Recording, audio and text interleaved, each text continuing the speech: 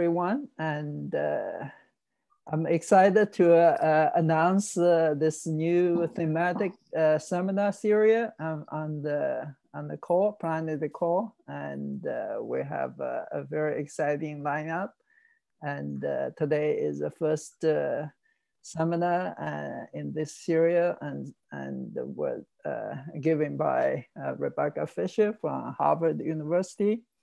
And follow up, there will be several talks on the core composition, but as you see, Jack Lee will be more focused on the geochemistry experiment side of the composition to address the composition of the Earth's core.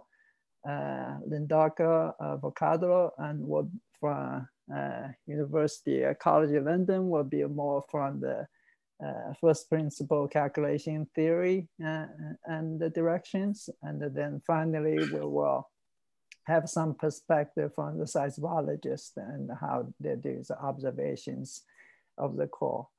And so it is my pleasure to introduce Rebecca Fischer today, and she's going to be talk about the core formations, and I assume will be a really set up the stage for modeling aspect, as well as and some of the observation how to be incorporated in the modeling. And I knew Rebecca from her graduate school year, actually started in University of Maryland with Andy Campbell, and then moved to Chicago. And so she got her Ph.D.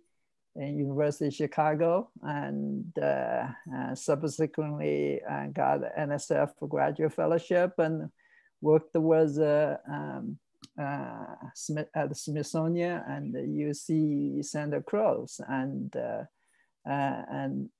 then 2017 she joined the faculty at Harvard University, and so she has been very active in these areas, and I'm really looking forward to hear the latest and some of the development on the core formation models. And Rebecca, I will let you share the screen. Well, thank you for that introduction and the invitation. And thank you all for coming today. So I'm going to be talking to you about core formation, which I would argue is one of the most important processes that a planet goes through in its formation and early evolution, because to first order, it's what sets the initial composition of the core and the mantle. So I always like to start with a brief overview of how the terrestrial planets formed and evolved. So very early on, we had this disk of gas and dust in orbit around the proto-sun. And as the disk cooled, dust condensed out, and these dust grains stuck together and formed gradually larger and larger solid bodies that we call planetesimals and planetary embryos. So these are the building blocks of the planets. And these bodies then continued to accrete. They in a series of increasingly large and violent collisions until we formed the 4 terrestrial planets that we see today. Meanwhile, while these planets were accreting, they were simultaneously differentiating. Their metallic cores were segregating out from the silicate mantles. Energetic impacts on the surface caused large-scale melting, generating a partial or global magma ocean. And the metal from these impactors reacted with this molten silicate at high pressures and high temperatures before it sank down to join the core. And these reactions at extreme pressures and temperatures are what set the initial compositions of the core and mantle that we still see evidence of in the terrestrial planets today.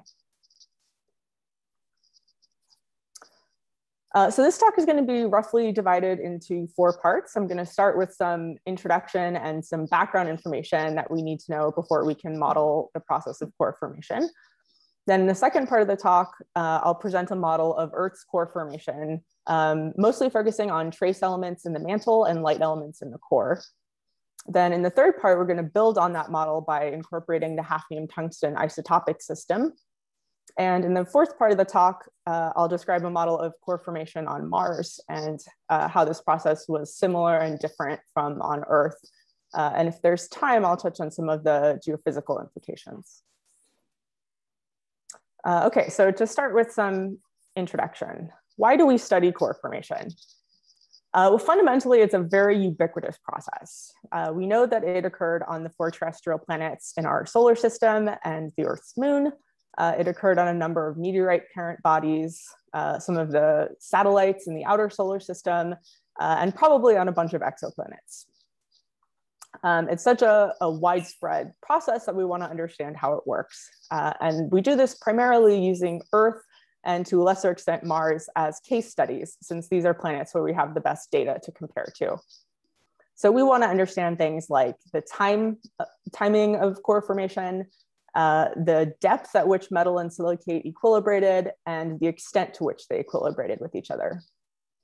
And core formation is important to understand because of its role in determining the composition of a planet.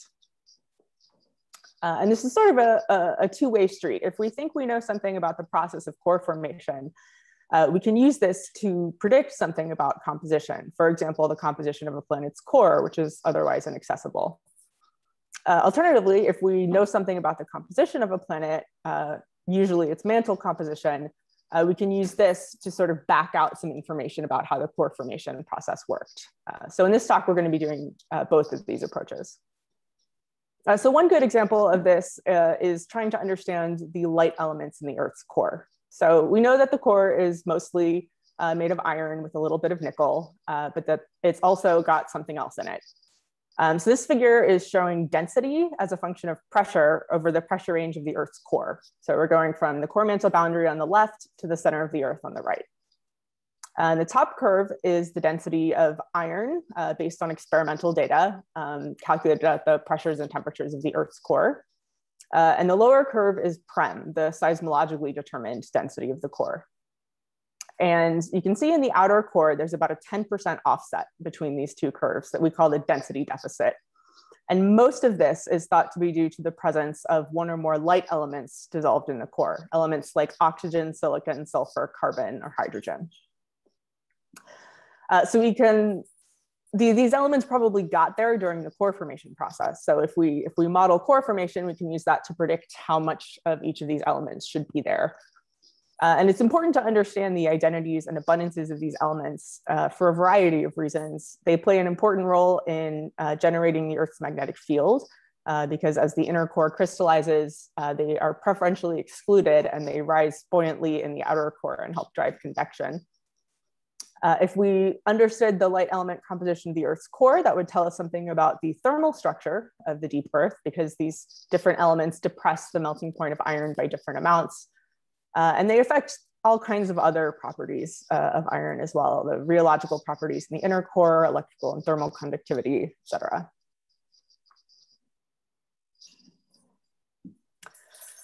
Okay, so if we want to model the core formation process, we have to understand the process of accretion, since this was happening simultaneously. And to do this, we turn to n-body simulations. So these are simulations with a large number of bodies n in orbit around the sun. And we let them orbit the sun and interact gravitationally. And whenever they collide with one another, they're assumed to merge and accrete to form a larger body. So I'm going to show you a movie of what one of these simulations looks like. This one was taken from Raymond et al. 2006. But the ones I'm using in the core formation model going forward are very similar to this. So here the horizontal axis is semi-major axis. So the sun is at 0. These little colored dots are all of the planetesimals and planetary embryos that the planets are going to form out of. They're color-coded based on where they start out the simulation so that you can visualize the mixing that occurs. This big black circle here is Jupiter, and Saturn is also included off scale. And then the vertical axis is eccentricity, so how elliptical each body's orbit is. You can think of this as a proxy for how likely it is to run into something else, since bodies on more elliptical orbits are going to cross the orbits of other bodies more frequently. So when I start the movie, you're going to see this clock in the upper right start counting up in millions of years, and the bodies are going to fly around. And keep your eye on the planet that's forming near 1AU. That's our Earth analog. Okay, so we get these spikes in eccentricity caused by orbital resonances with Jupiter and Saturn. And then we start to form a small number of larger bodies with low eccentricity and a large number of small bodies with high eccentricity through processes like dynamical friction.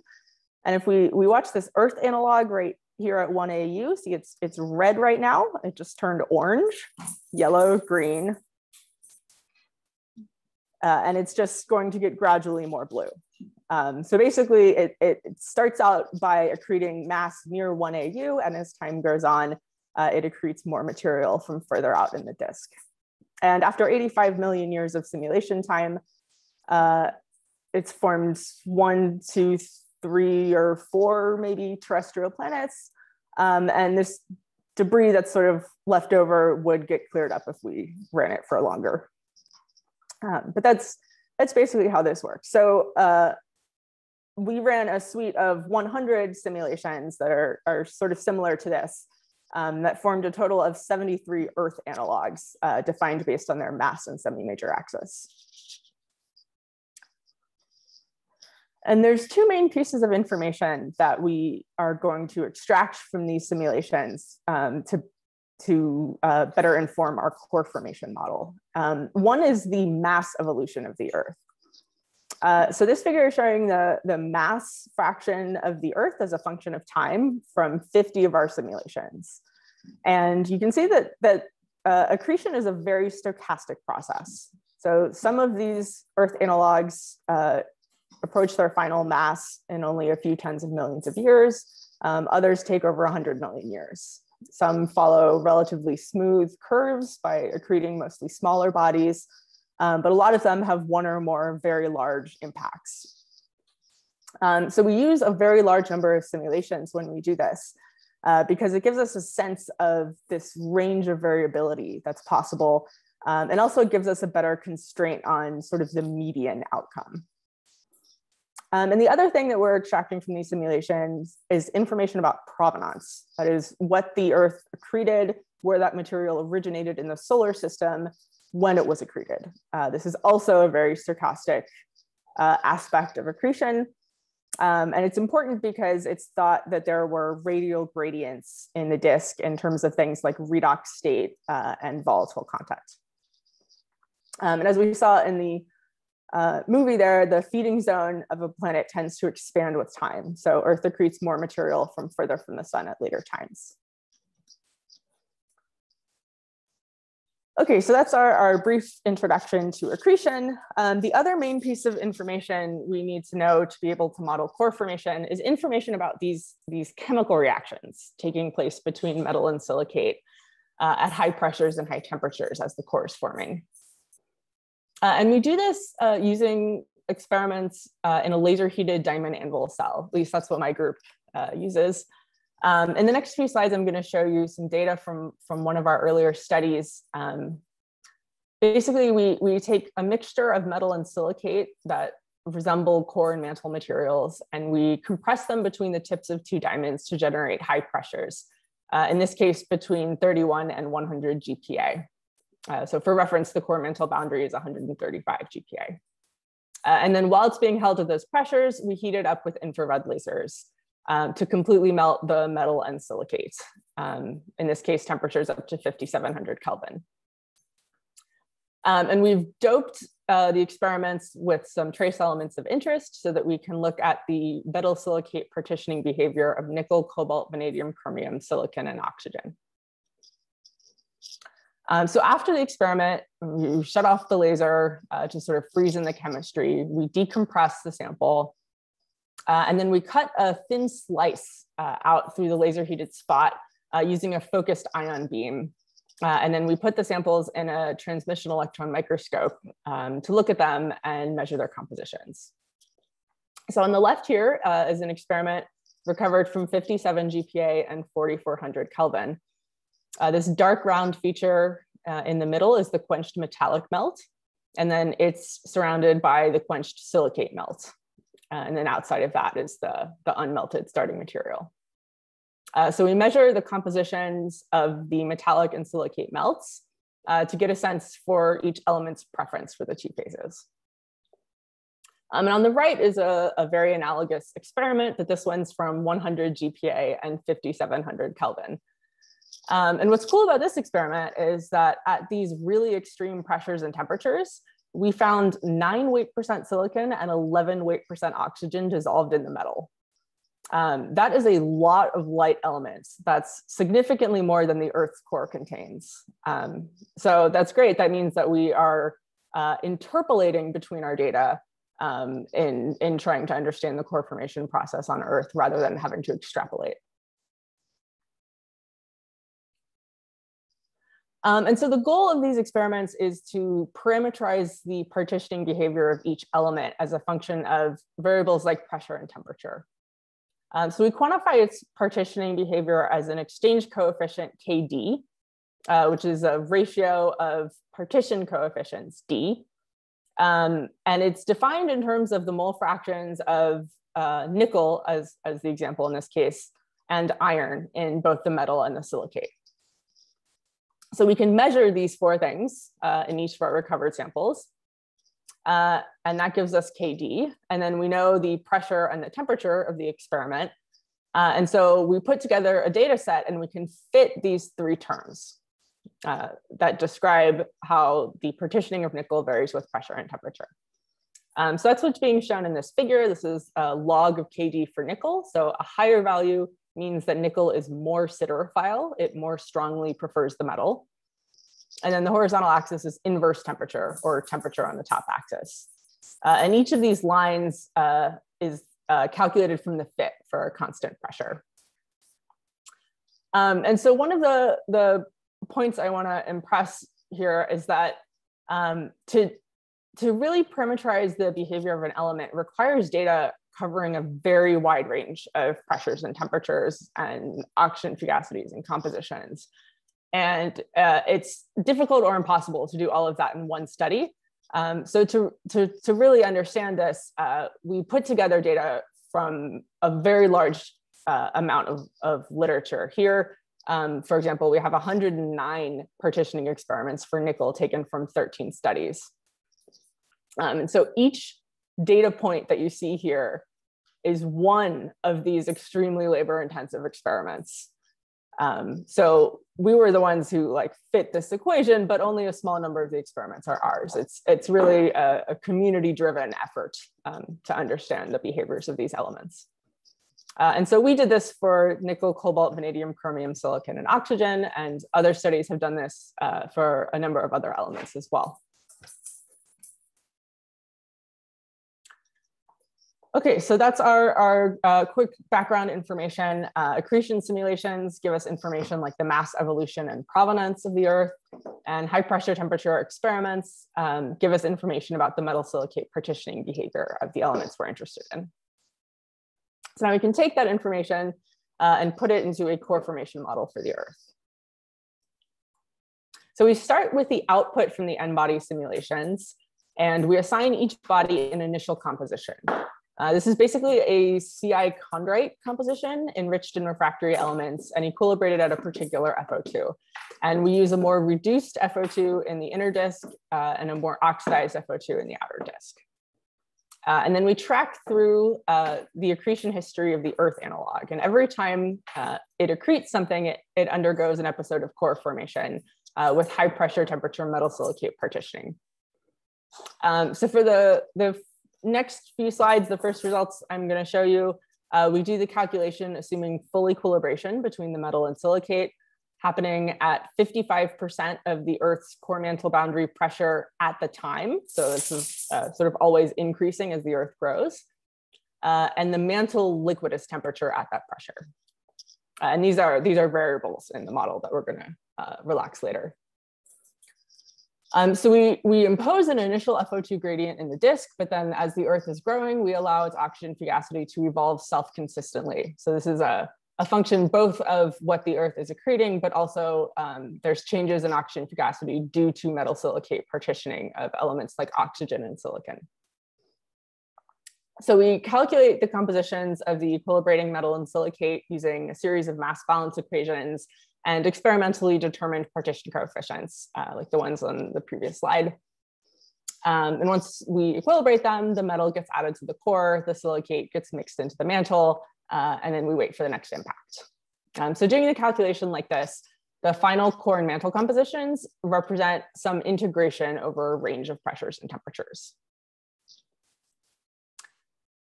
So the model includes these elements plus some others that aren't on here. But today we're going to be focusing on 6 elements in particular: silicon and oxygen as light elements in the core, nickel and cobalt as trace elements in the mantle, and hafnium and tungsten, which define a chronometer. And this is an example of the calculation. This is showing the silicon and oxygen contents of the core as a function of the mass growing with time. And this is for 3 of the Earth analogs that formed in our simulations. And I chose these 3 because they each form an Earth analog that's almost exactly 1 Earth mass. So the variation you see in the final core composition is due solely to what the Earth accreted in this simulation. Mainly, it's an effect of the redox of what it accreted. So when the Earth accretes more reduced material, you get a higher silicon to oxygen ratio. And if we look across all of our Earth analogs that formed in the N-body simulations, we can make a histogram like this. And we find the sort of most likely core composition is about 1.9 weight% oxygen and 5.5 weight% silicon. So consistently, we see both silicon and oxygen in the core. This was not necessarily expected based on lower pressure experiments due to this sort of competing redox effects, but it's very consistent with what we see in the very high PT experiments. We also find there's likely more silicon than oxygen in the core. That tends to be what we get when we match the mantle's composition, which I'm going to get to in a couple of slides. And if we compare this amount of light elements to the core's density, this ought to account for a pretty good fraction of the density deficit. There might be room for small amounts of other light elements like carbon, sulfur, or hydrogen. So I just wanted to say a few words quickly about those elements. They're not incorporated into our model yet, but they are just starting to be investigated experimentally. We did a study that just came out a year ago on the partitioning behavior of carbon. So this is one of our experiments, and some nanosims maps that we made of it that were actually done at Carnegie. And there was a similar study done by Sewer et al. In 2017 looking at sulfur. And we found that both carbon and sulfur become significantly less siderophile at very high pressures and temperatures. And when you put these data into a simple core formation model, we calculated that the core would contain a maximum of about 0.1 to 0.2 weight% carbon, or about 1 to 2 weight% sulfur. And this is a maximum because the calculations here are assuming that the mantle's inventory of these elements is due solely to core formation without a contribution from a late veneer. But these kinds of carbon and sulfur abundances in the core are very consistent with volatile depletion trends calculated by McDonough in 2003. Compared to silicon and oxygen, of course, this is a lot less carbon, but sort of similar amounts of sulfur. And in both cases, this would account for the vast majority, something like 80 or 90% of the Earth's carbon or sulfur budget being in the core. Hydrogen, I will say, is much more controversial even than carbon and sulfur, which are already pretty controversial. To my knowledge, there's no data on hydrogen metal silicate partitioning from the diamond anvil cell at really high pressures and temperatures. But there are certainly data at more modest pressures and temperatures, and the different studies disagree with each other. Hydrogen has a number of additional experimental and analytical difficulties that are very difficult to overcome.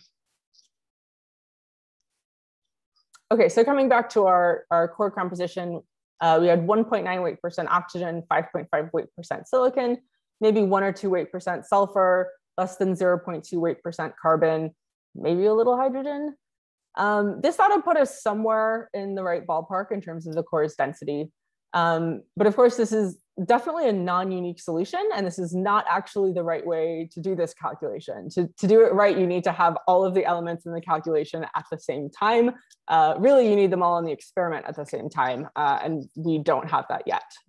But this is maybe something somewhere in the right ballpark based on what the metal silicate partitioning data are telling us.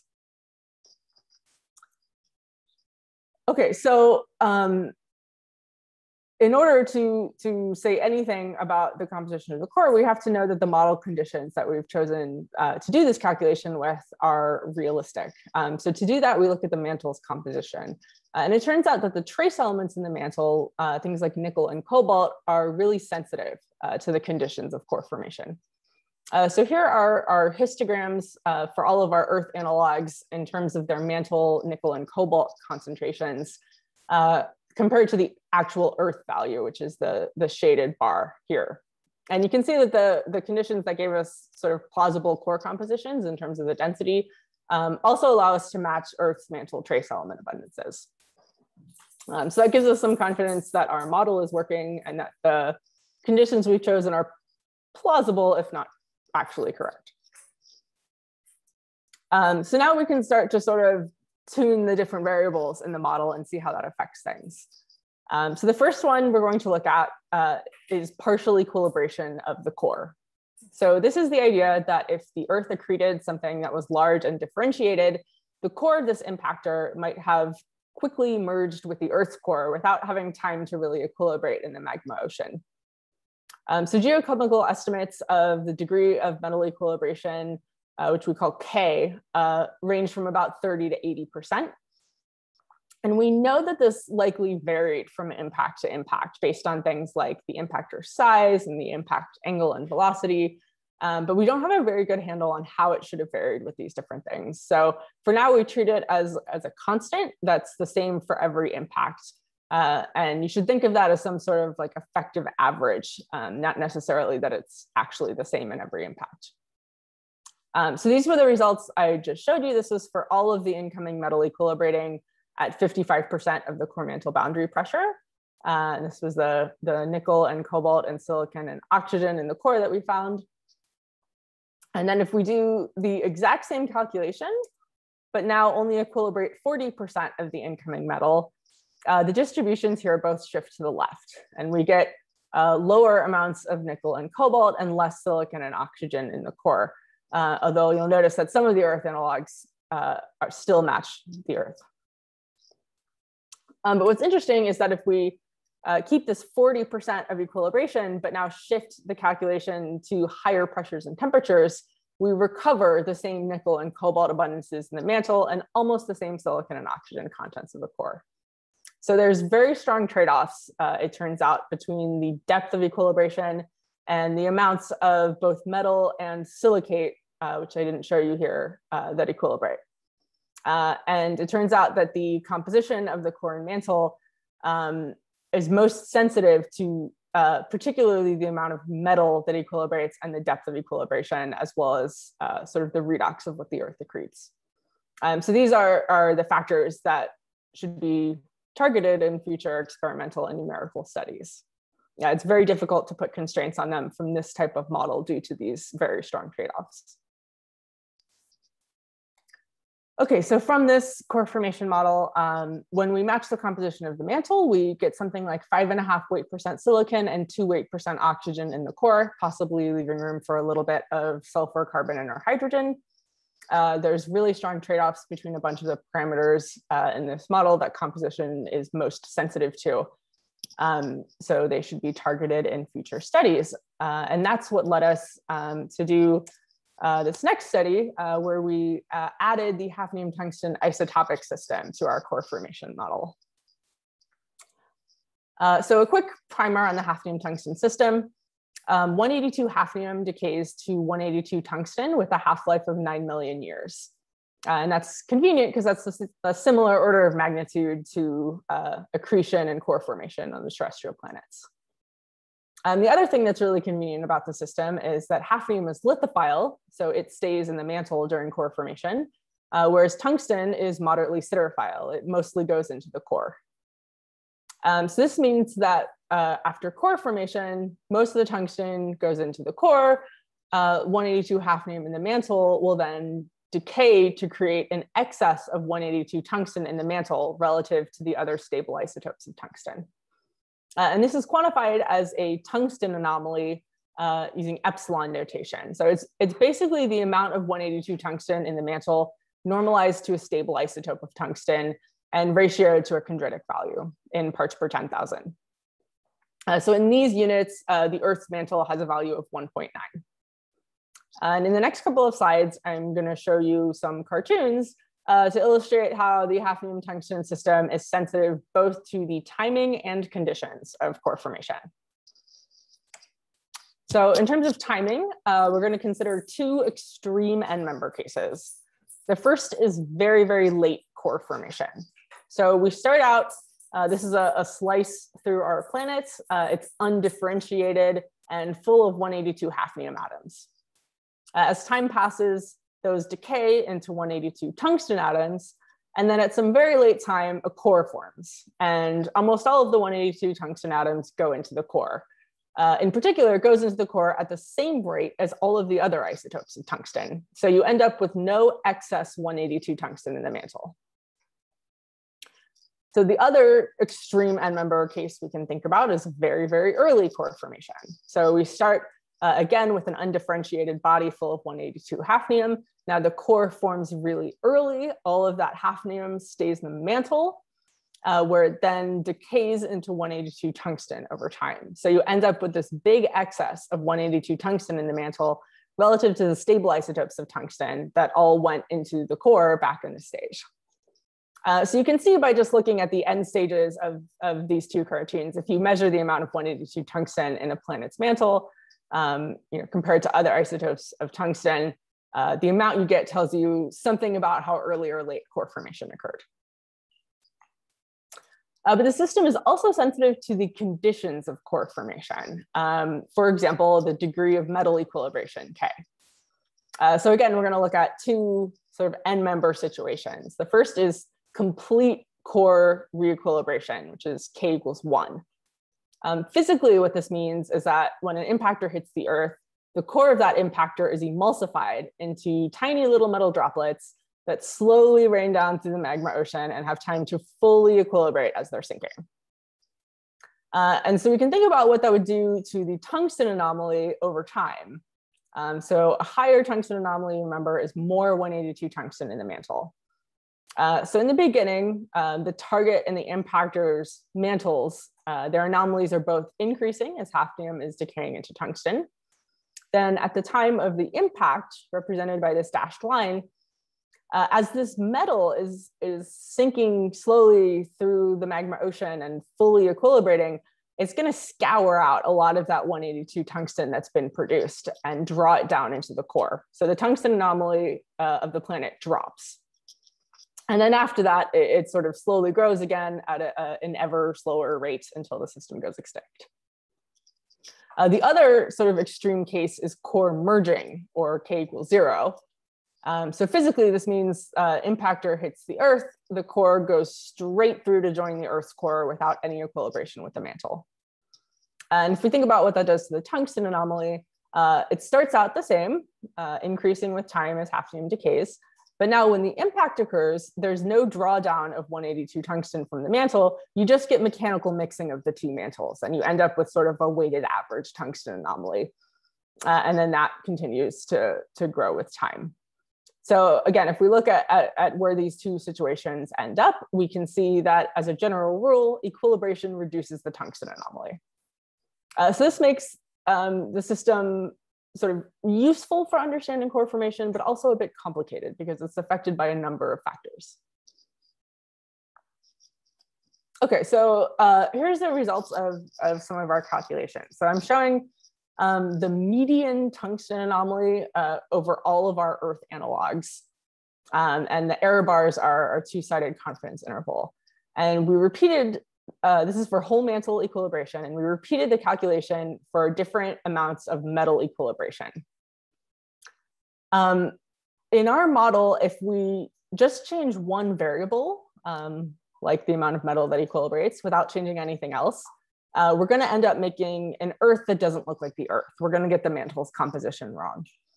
So what we do is we take advantage of that trade-off we found with the core formation model between the depth and degree of equilibration. So we vary the depth simultaneously as we're changing the degree of metal equilibration so that we always get the right composition for the Earth's mantle. So the depth of equilibration as a fraction of the core mantle boundary are these numbers next to the symbols. So in this case of whole mantle equilibration, we get the best match to the Earth, which is this horizontal dashed line, for about k equals 0.4, in excellent agreement with a previous study using a much simpler calculation. And that tells us, in that case, that the depth of equilibration would be roughly 55% of the core mantle boundary on average. But you can see that there's a range allowed if you sort of consider the error bars based on the accretion history that the Earth experienced. So that's for whole mantle equilibration. We can do the same calculation for a smaller amount of silicate equilibrating. So now these sort of brighter blue symbols, the impactor core is now equilibrating with 3 times the mass of the impactor silicate. And what you can see is it sort of shifts everything up so that now the best match to the Earth is for something like k equals 0.9. And if we take that even further and have the impactor core only equilibrate with the impactor mantle as it's sinking, we get these green symbols, but now that's not doing a good job of matching the Earth for any value of k. So a few takeaway points from this figure. One is that, as we saw with the cartoon, equilibration reduces the tungsten anomaly, whether it's increasing metal equilibration going from left to right or increasing silicate equilibration going from green to blue.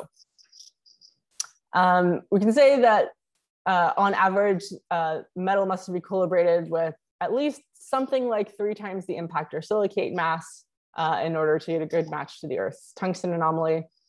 And that the amount of metal that equilibrates K is probably at least 0.2, because that's where we're just getting a match with the whole mantle case, which corresponds to a depth of equilibration of less than 0.65 times the core mantle boundary pressure.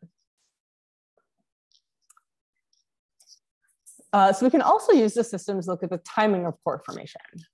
So again, I'm showing the tungsten anomaly on the vertical axis, but now each symbol is each individual Earth analog that formed in one N-body simulation. So they form at all different times. And again, the horizontal dashed line is the Earth value. So plotted here is the time of last embryo accretion, which you can think of sort of as a moon forming impact, maybe. And so these red symbols are for whole mantle equilibration and k equals 1. And when we do this calculation, you can see we're getting the best match to the Earth for a last embryo accretion time of something on the order of like 20 to 40 million years. But if we do the same calculation at a lower value of k, now these blue symbols are for k equals 0.2, everything shifts up. And now we're matching the Earth's tungsten anomaly for last embryo accretion times of something like 75 to maybe 175 million years, which is basically the end of our simulation. And if we fill in all the other values of k, it ends up looking like this. So the lesson here is that there is a range of both k and formation timescales that are allowed that can reproduce the Earth's tungsten anomaly.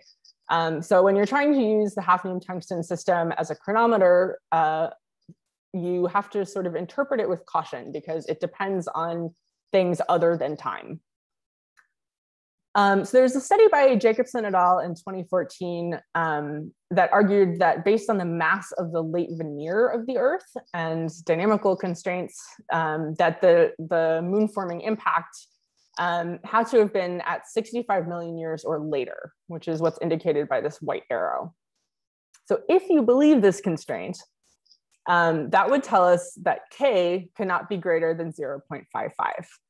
Because if we look sort of from 65 million years and later, all of the symbols that are sort of matching the Earth value are sort of yellow, green, blue.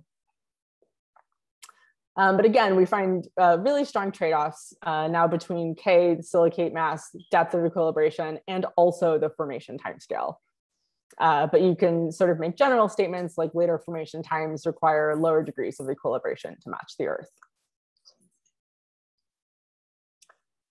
Okay, so from the hafnium tungsten isotope model, we find all of these trade-offs again, but we're able to put some constraints on some parameters.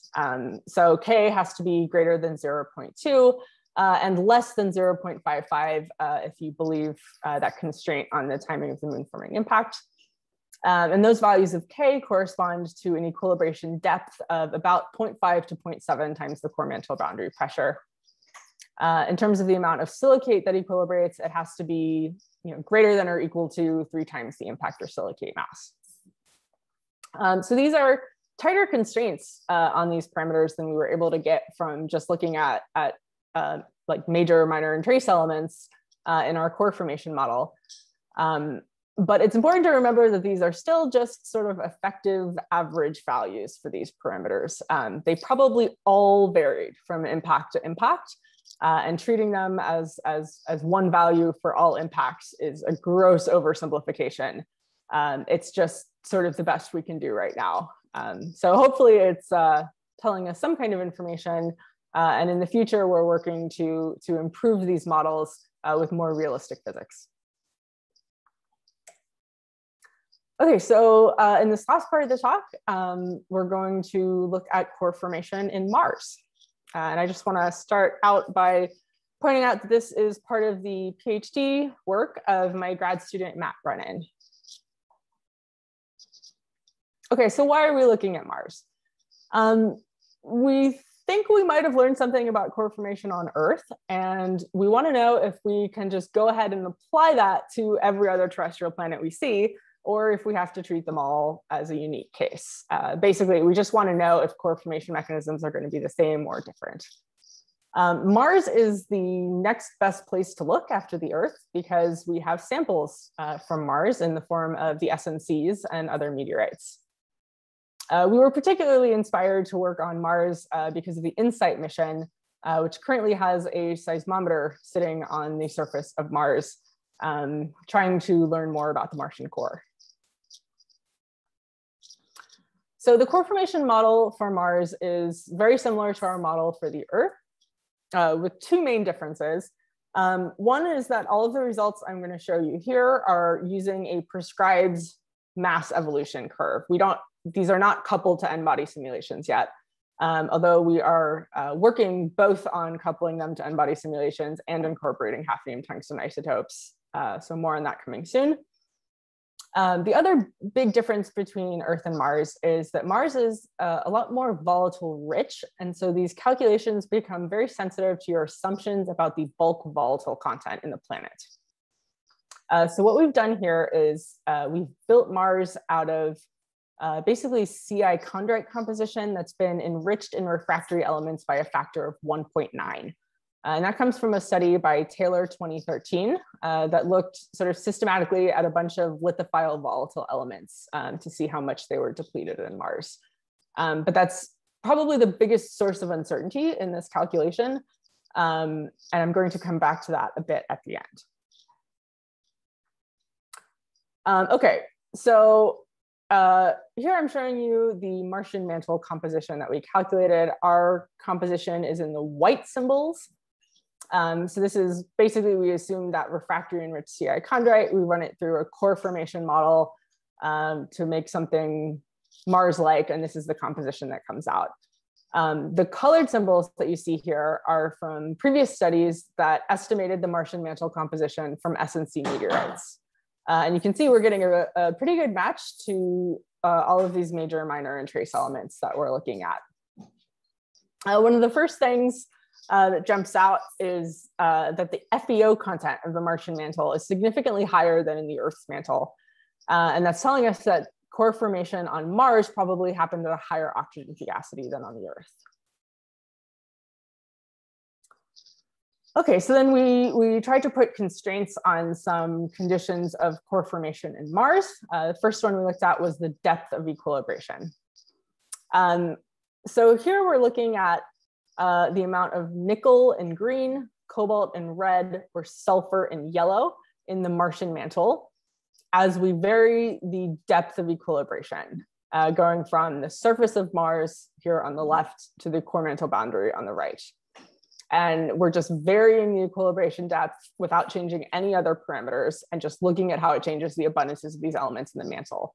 And it produces these colored lines with uncertainties. And then we looked at some of these previous studies that estimated the Martian mantle composition from the S&C meteorites. And we looked to see what those values were. And that gives us these green, yellow, and red shaded regions. And then we looked to see what kind of equilibration depth lets us match all three elements at the same time. Of course, we looked at more than three elements, but where do they all match at the same time? And so the best match for the depth of equilibration on Mars is something like 0.4 to 0.6 times the core mantle boundary. So this is pretty comparable to what we found for Earth as a fraction of the core mantle boundary. And you'll see already, this is going to depend on your assumption about volatile content because we're using sulfur as one of the elements to constrain this. But if we change the sulfur content, it might move around a little, but it's fairly well constrained by other elements in the model as well. And we can do the same kind of thing to look at the degree of metal equilibration, K. Now we're looking at titanium in blue and again, sulfur in yellow and cobalt in red. As we change K from 0 to 1, we produce these curves. And again, the colored shaded regions are the constraints from the S&C meteorites, and where they overlap is this gray shaded region. So we find a very high degree of metal equilibration on Mars is necessary to explain the mantle's composition, a K of something like 0.85 to 1. So remember, for the Earth, we found a value of 0.2 to 0.55.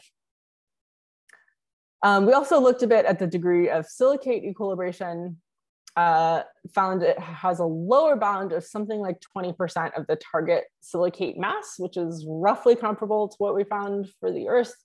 But in both cases, all we can do is put sort of a lower bound on it because composition is not as sensitive to the degree of silicate equilibration once you get beyond a certain point. And so the core formation model lets us predict a composition for the Martian core. It's an iron-rich alloy with 18 to 19 weight% sulfur, with a big asterisk that this depends on your assumption about volatile depletion in the bulk Mars, as well as about 7 weight% nickel, less than 1 weight% oxygen, and trace silicon. So then we did a little bit of geophysical modeling using this composition, which we hereafter approximate as just Fe with 18 weight% sulfur. So we take this core composition, we turn our mantle composition into a modal mineralogy like this, and then using the properties of these minerals and that alloy, we can calculate, for example, density profiles through Mars. We can calculate seismic velocity profiles, VP and VS. And so we did this geophysical modeling where we varied 5 parameters that are very uncertain in Mars. One is the core sulfur content. We got this sort of best fit value of 18 to 19 weight%, but we weren't very confident in that number. We also varied some assumptions about the density of liquid FES alloys at high pressures, which we parameterized as a delta V of melting, the thickness of the Martian crust, the potential temperature of the Martian mantle, and the temperature jump across a possible core mantle thermal boundary layer. And so we built this like shell model from Mars, varying these parameters that's constrained to match the mass, radius, moment of inertia, and tidal love number K2 of Mars. And so using this model, we can do things like predict normal mode center frequencies and body wave travel times as a function of something like the core sulfur contents. We're hoping these kinds of calculations are going to be helpful to the people on the InSight team. I should mention these particular figures are made by our collaborator, Jessica Irving. And the last thing we looked at was to try to make some prediction of what the Martian core radius might be. So these are the same 5 variables I just mentioned in the geophysical model. We put together this very empirical expression for how the radius of the Martian core depends on these 5 variables if you're constraining the model to match the geophysical observations. And this figure is basically just a graphical expression of that. So this is for a fixed crustal thickness at 55 kilometers. Each column is a different delta V of melting in the FES system.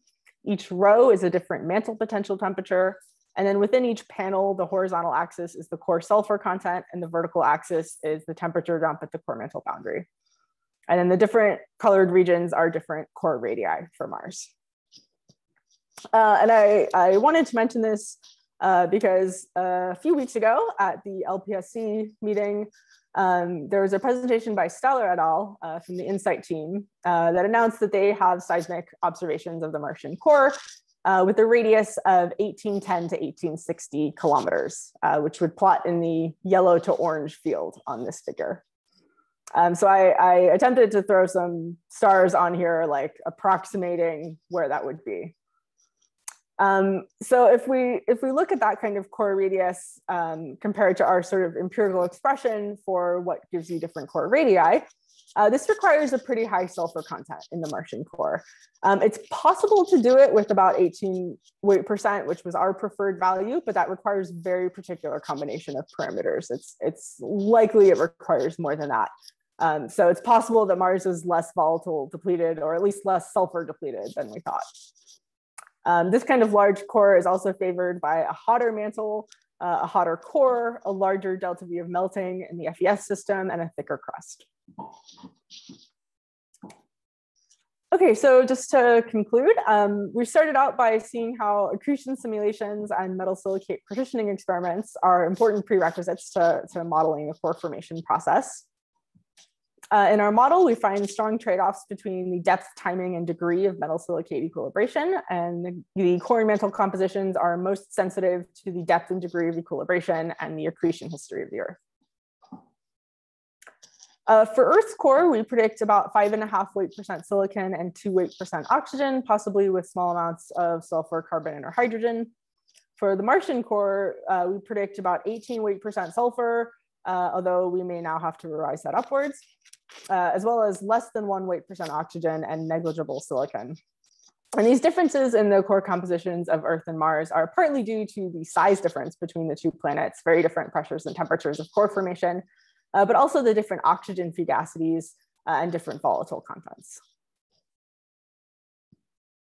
We find very different degrees of metal equilibration for these 2 planets, something like 0.2 to 0.55 for the Earth and greater than 0.85 for Mars.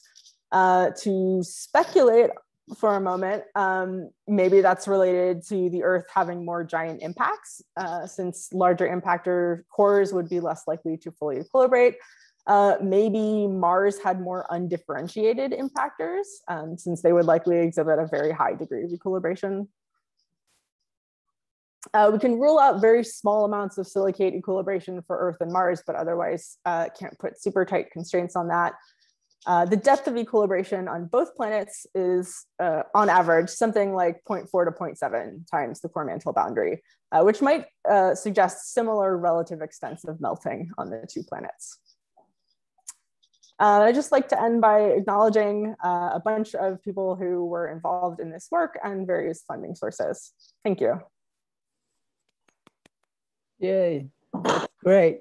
And really comprehensive and kind of fun, giving the backgrounds as well as sophisticate the modeling and give a broad understanding of the core formation process and linking to the composition of the core. And so I'm opening for questions. I see a couple of hands is up, and why don't I just start with whoever is on the top, I think Kano. Thanks for a great talk.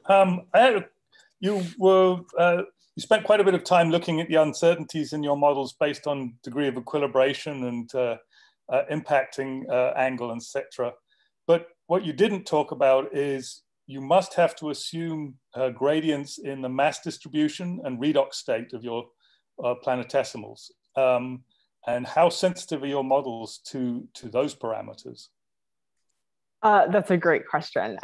In terms of the mass distribution at the beginning of the n-body simulations, we've just started to look at that a little bit. There aren't many suites of n-body simulations that have like a large number of simulations with different mass distributions. But there's one from Jacobson et al. And there's a study by Zuby et al. That looked at the effects on the hafnium tungsten, and they didn't see any significant differences for different mass distributions. But the initial FO2 gradient, I completely glossed over that. It's a huge source of uncertainty. You have to make, basically there's two schools of thought about how you treat the FO2 of core formation. Some people assume an FO2 history, and they do the calculation at a series of different FO2s that they prescribe beforehand. I belong to the other school of thought that was sort of invented by Dave Ruby, which is that you assume an initial FO2 and then you evolve it self-consistently. You have to assume something. We're constrained by the fact that we want to match the FO2 of the Earth in the end, in terms of at least the FeO content of the mantle relative to the iron content of the core. Even that is not necessarily a great constraint because there can be post-core formation processes that change the redox state. But there's a finite range of initial FO2 that will get you there. So what we do to try and sort of constrain it is we run the model on Earth and Mars simultaneously, since they're accreting mostly from different parts of the disk and they have different FO2. And we try and find some kind of FO2 gradient that will let us reproduce both of them at the same time. But do we really know where Mars formed? Certainly in the stochastic processes, even Mars's orbit could be all over the place. Yeah. I mean, that's a good point. We look at a bunch of n-body simulations that don't really form all that many Mars analogs. And then we just try and get some good fraction of them to come out with the right FO2. It's definitely not an exact science. Thanks. Great. And I do want to mention after the general discussions, the postdocs should stay on and have a little bit more conversation with Rebecca, and we should give her a break between the postdocs, and then there's a general discussion at 1:30. So people who's really interested in the topic can come back on 1:30. So I think Larry is next. Thanks. Yeah, that was a great talk. Connell asked a little bit of what I was going to ask, but on this issue of your degeneracies between the depth and degree of equilibration on this, these are, like you said, these are serious trade-offs. You mentioned that you're planning to add more physics to the models to address that. So what kind of physics do you need to add in the models that will actually get rid of those degeneracies? So one of my students, Jesse Gu, is working on a model where he's using a parameterization developed by Miki Nakajima for the extent of melting that you get in an impact. And we're trying to use that to get at the depth of equilibration in order to put some constraints then on the degree of equilibration. Okay. There's also some really interesting like fluid dynamics experiments, like from Jagan et al., looking at things like the degree of equilibration, but we have not been able to get those to work out with the modeling of the hafnium tungsten system. So we're not quite sure what the issue is there. Okay, thanks. Just really quickly, just one thing that in your conclusions, you mentioned that maybe Mars had undifferentiated impactors because they would have a high degree of equilibration. I don't understand that. Why would undifferentiated ones equilibrate more than differentiated ones? So the idea is that differentiated bodies are more likely to only partially equilibrate because the core is so big. If it doesn't emulsify on impact, it might sink really quickly and like only the outside of it would equilibrate. Whereas if it's undifferentiated, you'd have smaller bits. Okay. Matt? Yeah, thanks. I guess my question is kind of similar to Connell's and along the lines of Larry's too. So first of all, like where did you take the the Mars accretion histories from? Are those just directly from the Mars planets or anything that forms outside of Earth analog in the same simulations? And then also, you talked a lot about constraints as far as when the material is delivered. But what constraints can you put on, how much material from where can be delivered late, right? Like, can you have a lot of late delivery from the outer part of the disk on Earth or Mars, for example? Okay, so your first question, the results I just showed you from Mars are not based on n-body simulations, but the stuff we're starting to do with that, we're using a bunch of different EJS, CJS, and Grand TAC simulations. And we've played around a lot with the definition of what a Mars is. Of course, it has to be something that's fairly small and farther out from the sun than the Earth is. But it turns out it's not super sensitive to like where you put the cutoff in terms of semi-major axis. So we've been sort of playing around with that. Your other question, about where material was accreted from and when. So, I mean, you could look directly at the n-body simulation and see when material is accreted from different places. In terms of the chemistry, you can only constrain that by imposing like an FO2 gradient and seeing like how much oxidized material you can accrete late, or how much volatile rich material, and you're imposing a volatile gradient. But then in that case, your answer is going to be completely dependent on the gradient you impose. Francisca? Hi, Rebecca. Thank you for the talk. Very nice. Thanks.